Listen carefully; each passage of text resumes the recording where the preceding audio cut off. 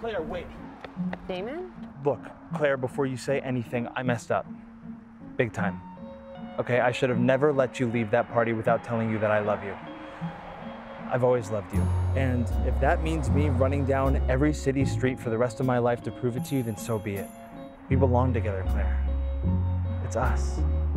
It's always been us. Whoa, hold on. First of all, I left that party because I wanted to. It sucked and I was tired. And what's this about you running down every city street for the rest of your life? I don't want that. I want a guy who understands that a relationship is a partnership, not just some decision that he gets to make. Yeah, I liked you, but there are a ton of other guys that I'll like too. We live in a huge metropolitan city. There's literally people everywhere. Good luck. What if I die alone? Get a cat.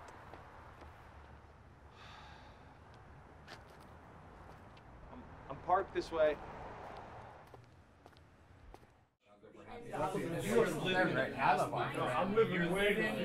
Girl, forget about him. New year, new you.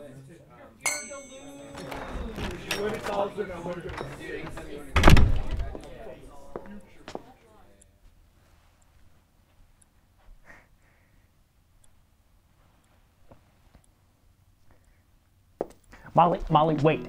What?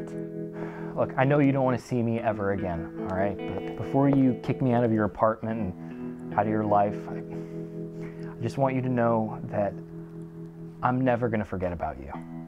I'll never forget the way that you smile when you wake up in the morning, and I'll never forget about the way you blow on your tea if it gets too hot. I'll never forget about the way your nose kind of crinkles just a little bit if you have to sneeze. Now, the way I see it, if I can't forget you, I would rather always wake up next to you so I can appreciate you in person. I turned down the job in Rome. Oh, wow. You turned down the job? Yeah, so we could be together. Are you dumb? You haven't even got a response from me yet, but you turned down the job like I'm a sure thing?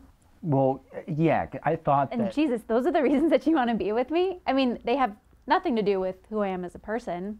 I mean, what happens if I get into an accident or I get Bell's palsy and I can't move my face? I mean, then you're really screwed.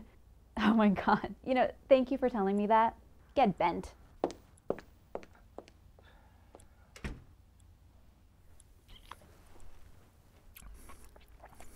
Wow. In front of everybody.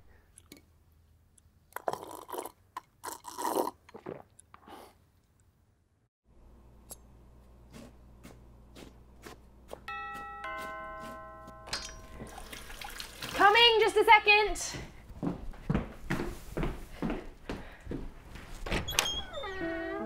Hi. Hi. What are you doing here? I don't know. I couldn't do it. I was at the station. I was all ready to go. I had my ticket in hand.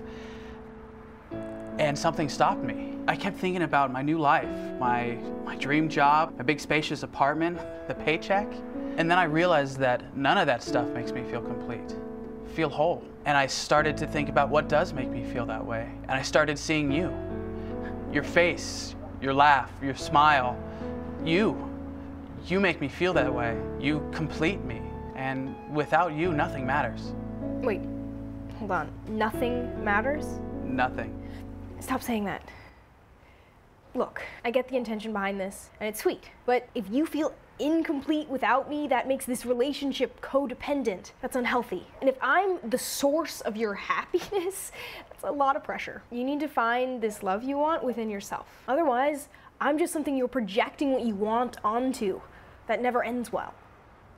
What are you saying? Go find yourself, then we'll talk. Can I at least crash here tonight? I'd just be enabling you.